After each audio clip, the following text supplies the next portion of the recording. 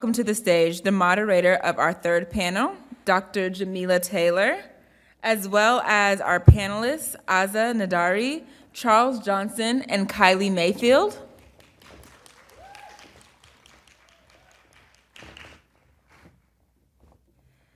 Dr. Taylor, who will be introducing our panelists, is the president and CEO of the National WIC Association, the nonprofit voice of the 12,000 public health nutrition service provider agencies and the more than 6.3 million mothers, babies, and young children served by the Special Supplemental Nutrition Program for Women, Infants, and Children, also known as WIC.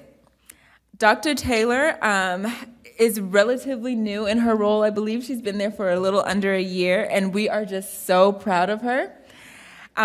She has spent her entire career working tirelessly to improve outcomes for moms, babies, and families. We appreciate her continued commitment to this important cause. She has been a trusted partner and friend since the Black Maternal Health Caucus was first established, and I'm thrilled to turn it over to her now to introduce our panelists. Thank you, Dr. Taylor. Thank you so much. Good afternoon, everyone. Awesome. It is so great to see all of you in person. I feel like I've had some challenges this morning making people out from seeing them on the screen versus in person, but this is really amazing. And so I am so delighted and honored that, Congresswoman Underwood asked me to be here today to moderate this esteemed panel. I want to start this out by saying that we up here are among friends. These are some of the most trusted advisors that I go to when it comes to maternal health issues, and then also just to talk and sometimes, quite frankly, vent about the frustrations that we have been seeing as we've been trying to get these really important policy initiatives over the finish line. And so I'm not going to belabor this panel with long remarks because I want us to get right into this important conversation. But what I will do is introduce everyone on the panel, and then we'll get started. So first we have Aza Nadari, who's the executive director and co-founder of Mama Toto Village. Aza brings more than 15 years. Woo, that's right. Yes. Aza brings more than 15 years of experience in community organizing, reproductive health education, and program management and development. She is a certified professional midwife and family counselor. Aza is a fiercely dedicated woman who believes that by promoting health equity, the reduction of barriers in maternal and child health begins to dissipate, giving rise to healthy individuals, healthy families, and healthy communities. Next to Aza, we have Charles Johnson, who is the founder of For Kira for Moms. His passion for systemic change is driven by the love of his wife, Kira, who passed away following the birth of their second child. In April of 2016, Kira underwent a routine C-section following an uncomplicated pregnancy. Hours later, she died from internal hemorrhaging despite adamant pleas for help from medical professionals by her husband and loved ones. Her story exemplifies the current crisis happening in America, rising rates of maternal mortality and the silencing of Black voices. And last but not least, we have Kylie Mayfield, who is the RH Impact Director of Community Power Building. She's responsible for policy and advocacy initiatives on state and local levels, primarily in Louisiana and New Orleans. Driven by her life experiences and observation of the impacts of systemic oppression on the health of Black underserved communities, her passion is to reduce racial disparities and improve overall health of those community members. So another round of applause for our panelists.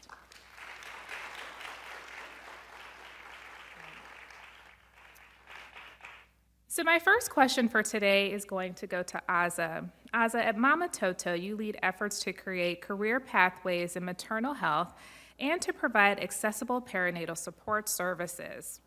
Can you describe the importance of these two aspects of your mission and what type of support your organization and organizations like yours will need to carry out this critical work?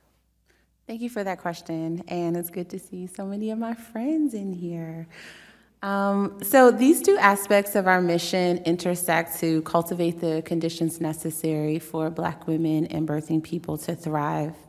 Cultural reflexivity and congruence within the perinatal workforce is a critical component of transforming maternal health outcomes and ensuring that those who are caring for Black women are not only highly skilled, but have the emotional intelligence to facilitate respectful and dignified care. Representation, as has been discussed, is important, but it does not go the distance. It is not enough. But framing perinatal workforce development in human rights and in reproductive and birth justice and challenging anti-Blackness in our academic trainings and programs does, and it's what we do at Mama Toto Village. We intentionally seek out those in our priority community, whether they are former clients, whether they are career changers, and offer them training tracks, whether it's perinatal community health workers or lactation consultants, community doulas, and in the very near future, we'll be training midwives. But what we've seen at Mama Toto Village and in models that are led by many of our sister organizations around the country, I see Jessica here and Dorian from Root, and whoever else is in the room from organizations, we know that comprehensive perinatal and accessible support, that these models do improve outcomes. Recently, we completed a 3-year evaluation on our home visiting model, and data showed that this program does, in fact, improve preterm birth rates. And since beginning this program in 2015 and serving over 2,000 Black women and birthing people, we have had a 0% maternal mortality rate. And so, thank you. And so organizations like Mama Toto Village, like Ancient Song, like Southern Birth Justice, like Root, so many other folks who are working at all angles of maternal health, not only do we require transformative financial investments, but we also need organizational development and capacity building, and organizations need capital investments to purchase property and safe spaces for folks in the community, but also need the resources so that people have the personal capacity to continue to do this work as well. So much, Aza. I think another point too, community-based organizations are on the front lines serving the communities, and I think another key piece too that we tend to forget about is the fact how important it is, particularly for Black women, to go to a provider that looks like them. Go somewhere where they see themselves or they see their loved ones and their families, and this in turn really does have an impact on our maternal health crisis. As Aza mentioned, these are evidence-based best practices when it comes to serving our communities. And so just wanted to also lift that up, and thank you so much for your comments. And so my next question goes to Charles. Charles, many people have become familiar with your family story thanks to the incredible advocacy you've done over the years. From the time you started your advocacy efforts to now, what has changed and what progress have you seen, and where do we go next?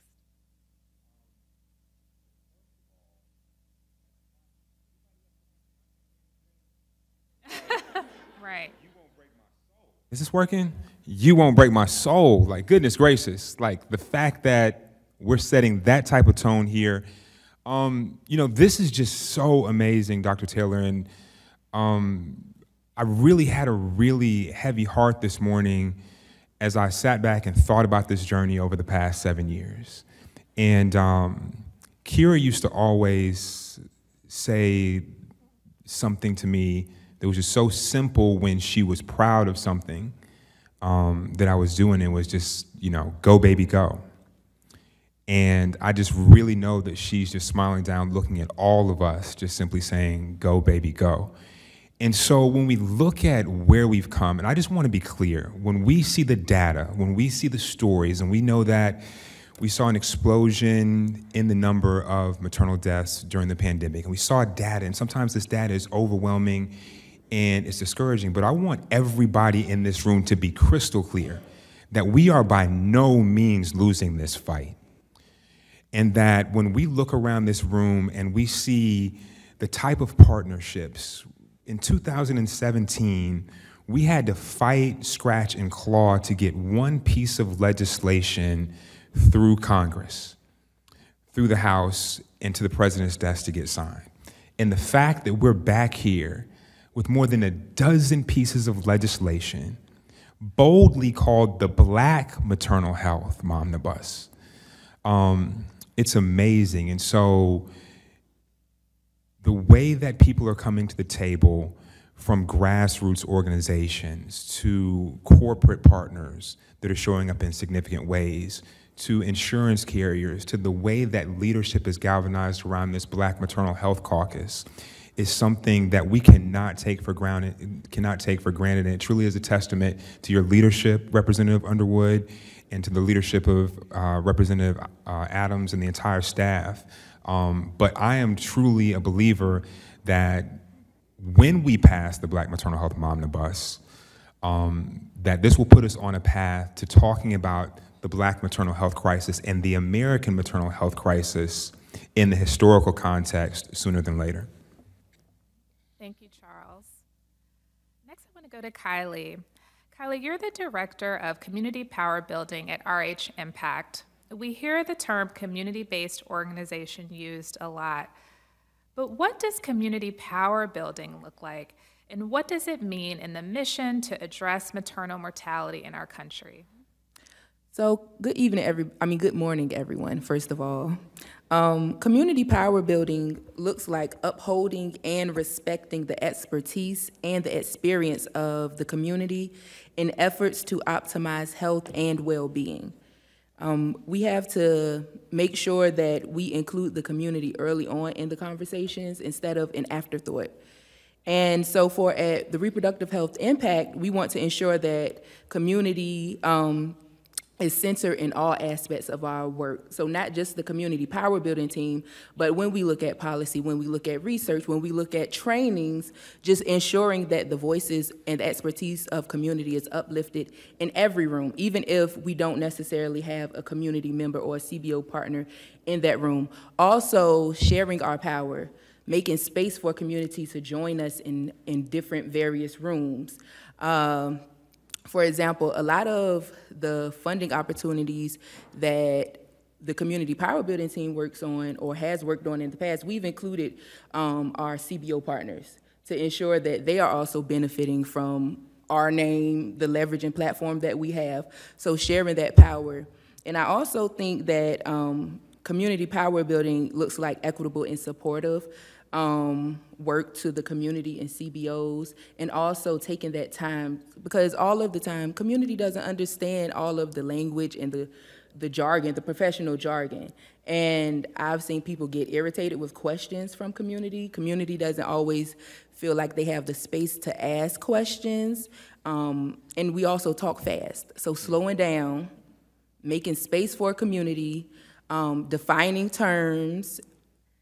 Just in my experience working in policy and inviting community to engage in policy in Louisiana, in Louisiana, you know, sometimes we have to sit down like, hey, this is how the process works. Everybody doesn't remember I'm just the bill from Schoolhouse Rock. And it doesn't always look that way or what you think it looks like. So explaining the policy, showing people how they can actually go on the Louisiana website to follow legislation, and how to also engage with their policymakers. Let me see, is anything else? Oh, most important, we have to recognize that community holds the power. They do hold the power, and they also have the answer. And many times they've already voiced the answers, but no one has listened. No one has uplifted what they said. So just ensuring that community doesn't have to keep repeating themselves or talking, but not being heard. So I think that's how organizations can help build power in community. And also, the last thing, y'all, sorry. And also including community in building resources, not just sharing resources, but including community, because what we think community might need, that may not be what the community is interested in, and it may not be what they have identified as a need. Thank you so much, Kylie. I just want to say, too, I think one of the key pieces of what you were describing in terms of building that community is the fact that, you know, the process to craft and pull the Momnibus together, Representative Underwood and her team were so intentional about engaging community-based organizations really throughout the process in this legislation. And so me as someone, you know, I'm kind of an OG here on Capitol Hill. You know, I've worked in Washington for over 2 decades, and I had never seen that type of collaborative process before, especially engaging organizations on the front lines, working directly with communities. It wasn't about lobbyists in the process to build the Momnibus, and so just want to thank Congresswoman Underwood for that process. Thank you. So that's a good segue back to Aza. You know, as one of our key leaders up here representing a community-based organization, you've spoken at events here on the Hill, at the Department of Health and Human Services, and across the country on Black maternal health issues. What do government officials need to understand about effective policy making that would have the greatest impact on improving maternal health outcomes and advancing birth equity? So I think the key word is effective, which means to be successful in producing a desired or intended result. So the Momnibus was introduced as a full package, yet it was not fully passed.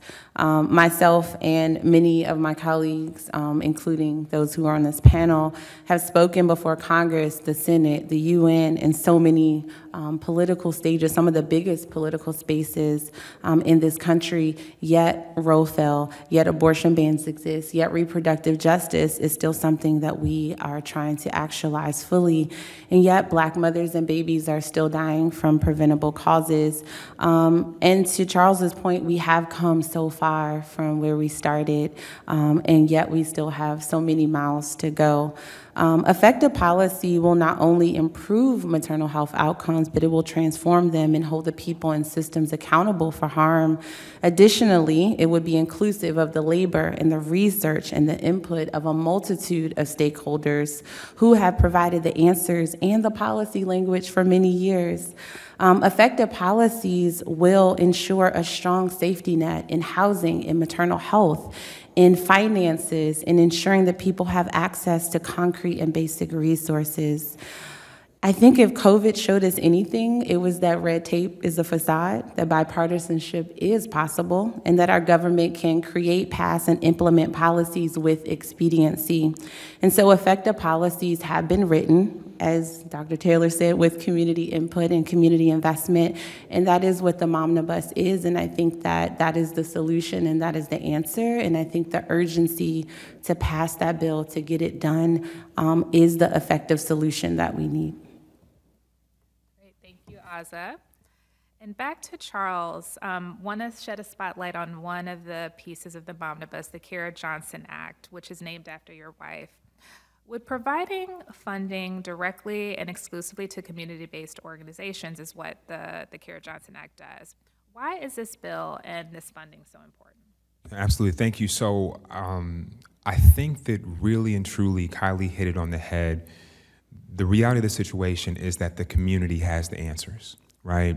And so that's one of the elements of this legislation that I'm proudest of, is that we are being deliberate about the funding for community-based and oftentimes Black women-led organizations, right, that are in the communities, doing the work, catching the babies, right? And oftentimes what we see is all of us who are either in this work or who have relationships with people who are on the front lines, is that they are doing the absolute most with the least, right? And so it's really time for us to prioritize ensuring that these organizations have everything that they need, making sure that the community organizations have the resources they need to serve the people to their fullest capacity, making sure that midwives and doulas are not just paid a living wage, but a thriving wage, right? These are all things that being intentional will result in. And so once again, I just really have to echo the sentiments of everybody else up here that this is a huge part of what is special about this legislation, is that it was a collaborative effort that was informed by the community, by people that are doing this work. Like I said, it was not pulled by purse strings of special interests. It was pulled by the heartstrings of people who were on the front lines. Great, thank you, Charles. Kylie, back to you. Much of your work has been in Louisiana, as I mentioned, and it is a state with one of the highest maternal mortality rates in the country. What types of solutions are needed in places like Louisiana and other areas with high rates of pregnancy-related deaths and significant disparities in outcomes? The first solution that I'll share is breaking down the silos between people who are doing the same work. I think a lot of the times there have been sectors who haven't been in communication with each other. So having that cross-sectoral collaboration that's in effect. And for example, in Louisiana, we began the Mama Plus Health Policy Agenda, and that was kind of our spin on the Black Maternal Health Momnibus. And it began with two of our partners, which are Black-led organizations in New Orleans, Institute of Women and Ethnic Studies, as well as Birthmark Doula Collective. And through that work, we ended up reaching out to our networks, having our network reach out to their networks, seeing if others were interested in engaging with us in this work. And through that work group, we had representatives from various CBOs in New Orleans, and it has now expanded outside of New Orleans to include more people across the state. We have representatives from the Louisiana Perinatal Quality Collaborative, representatives from academia and researchers, representatives from the health departments, the Louisiana Health Department, as well as the New Orleans Health Department, and just allowing space for everyone to engage in, inviting community members, community who may not necessarily be a part of a CBO, inviting students, because a lot of the times students, they have new answers and new solutions. And also through that, through our Mama Plus Health Policy Agenda, we host every year Black Maternal Health Advocacy Day, and we hold that during Black Maternal Health Week, which is also during our legislative session. And we use those opportunities to connect with legislators, to share with them the issues, but how the issues are connected to maternal health issues. And so through our work, having this cross-sectoral work, we have been able to pass legislation to reimburse doulas in the state of Louisiana. We've been able to pass legislation to increase the reimbursement rates for midwives through Medicaid. We were the first state to extend Medicaid for during the postpartum period. So I think just breaking down those walls and having communication with people in the various sectors. And then the next solution that I'll share is connecting with coalitions with similar interests. Connecting with coalitions with similar interests and building that support, because there is power in numbers. And every time you're able to make more connections, going to support their advocacy days on the Capitol, them coming to support your advocacy days, the legislators are taking notice of the numbers. And even for Black Maternal Health Advocacy Day, we all wear Black Birth Matter shirts. So imagine 50, for example, Black Birth Matter shirts walking throughout the halls of the Louisiana State Capitol. People take notice, and we stand proud, and we uplift the community and allow community members to speak and have a presence with whatever we're doing. Great, thank you, Kylie. So I think we have 5 more minutes. I am going to throw in a question that I just thought of to the panelists. Aza is giving me the evil eyes for this.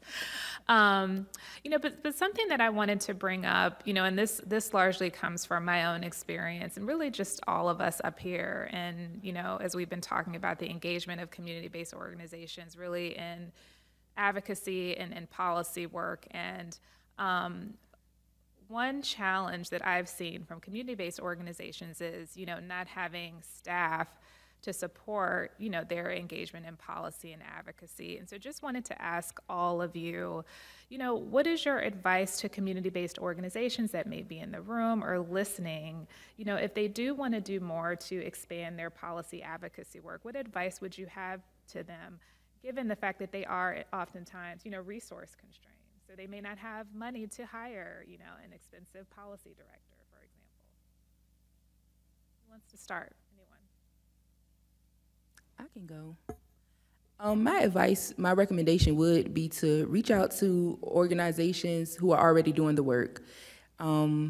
Like I said, for our Mama Plus Health policy agenda, we invite everybody. Don't feel intimidated for a lack of knowledge. Ask questions. Be okay with supporting what's already going on. So, and just support whenever you can. So that's one of the recommendations that I do have.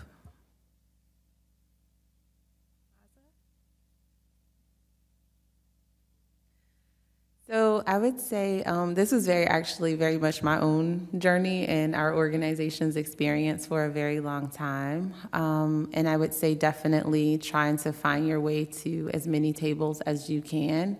I sat quietly for a while and just kind of listened so I could myself learn the language and who was who in each of the spaces.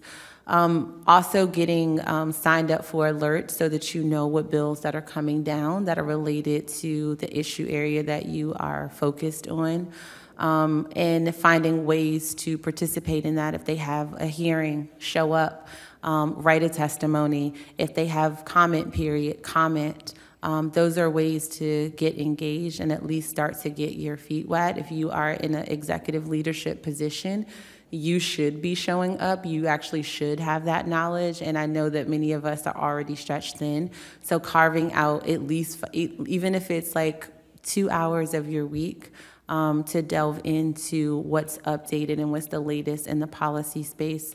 Read reports that are coming out. I used to read a lot of reports by Dr. Taylor and by some of the other people who are in this space who do a lot of writing about Black maternal health policy, and that was my beginning education.